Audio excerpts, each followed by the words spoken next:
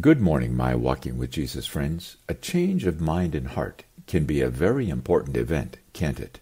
In our journey with Barnabas, Saul, who had changed his name to Paul, and John Mark, we saw yesterday that the proconsul of Cyprus Island, Mr. Sergius Paulus, changed his mind and accepted the gospel as he heard it from them. We have no record of how that affected the growth of the Jesus movement on Cyprus Island, but we should assume it was significant. The record says, from Paphos, Paul and his companions sailed to Perga in Pamphylia, where John left them and returned to Jerusalem. Acts 13:13. I wonder if you noticed two significant changes in that brief statement. First, did you notice the travelers are now referred to as Paul and his companions? Up until this point, it had been Barnabas and Saul and their helper John Mark. Barnabas was the leader of the team. Barnabas had gone to Tarsus to find Saul and invited Saul to join him in Antioch, where they spent a year together teaching the new believers in Jesus.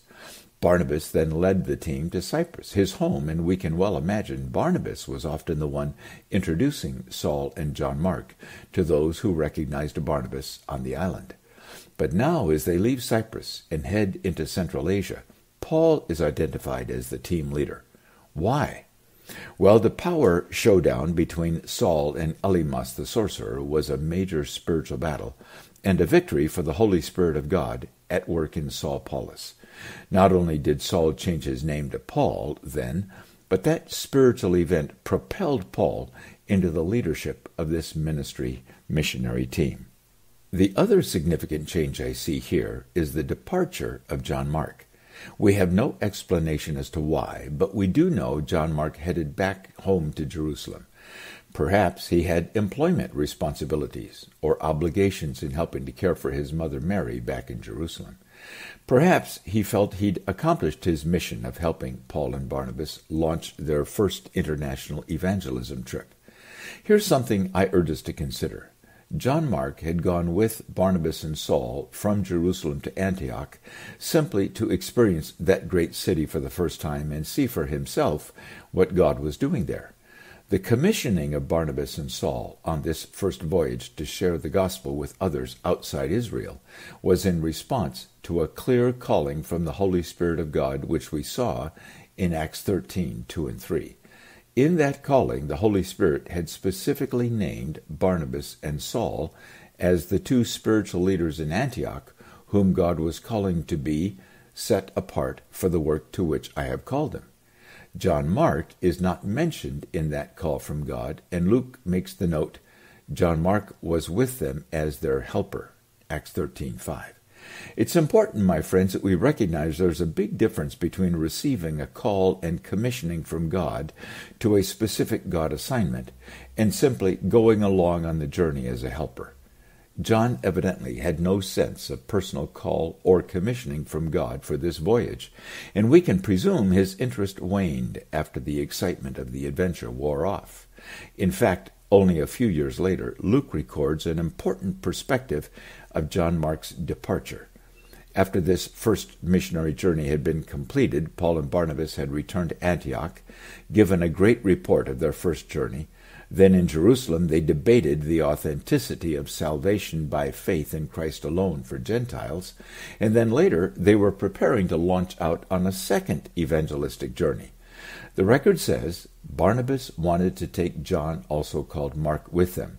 But Paul did not think it wise to take John Mark because he had deserted them in Pamphylia and not continued with them in the work. Acts 15:37-38. So from this perspective, it appears young John Mark had simply grown weary or bored with the evangelistic spiritual work Paul and Barnabas were doing in Cyprus, and left them to return home to his life in Jerusalem. Having served internationally as a foreign missionary myself, I have seen firsthand the dramatic difference between those who leave home following a clear call and commission from God and those who do so with other motivations. But please notice one other important aspect to John Mark's decision in Pamphylia. John Mark was not turning his back on God. nor did God turn his back on John Mark. After Barnabas and Paul disagree about taking John Mark with them on their second missionary journey, the record tells us Barnabas took John Mark and sailed for Cyprus, while Paul chose Silas, and he went through Syria and Cilicia, strengthening the churches. Acts 15:39-41. History tells us John Mark also accompanied Peter on one or more of his apostolic journeys, and finally, John Mark was called and commissioned by the Holy Spirit to write an account of the life of Jesus, which we have in our Bibles as the Gospel of Mark, the second book of the New Testament. So let's be careful, my friends, that we learn here with John Mark that God had not given up on John Mark just because he chose to abandon Paul and Barnabas and head home. He was still in the maturing phase, and after a few more years of the refining work of the Holy Spirit in his life, John Mark became a powerful force in the Jesus movement of the first century. The 16 chapters of John Mark's account of the life of Jesus have impacted hundreds of millions of people around the world over the past 2,000 years. And did you know that often, as Bible translators attempt to bring the Bible to a people group who do not have God's Word in their own language, they begin their translation work with the Gospel of Mark? We have no record of what the farewell was like between John Mark, Barnabas, and Paul.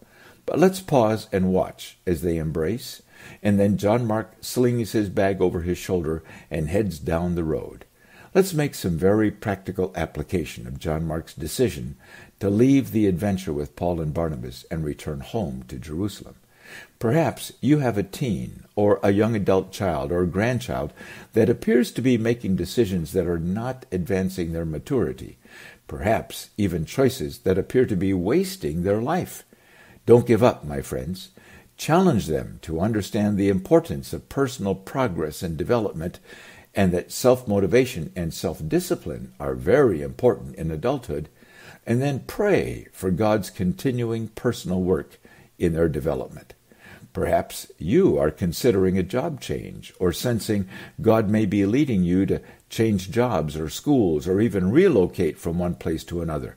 I urge you to take great care to finish well as you transition from one situation in life to another. Don't burn any bridges. Don't leave a bad reputation behind. God may have you circle back around, and you may find his assignment for you someday is right back where you are now leaving.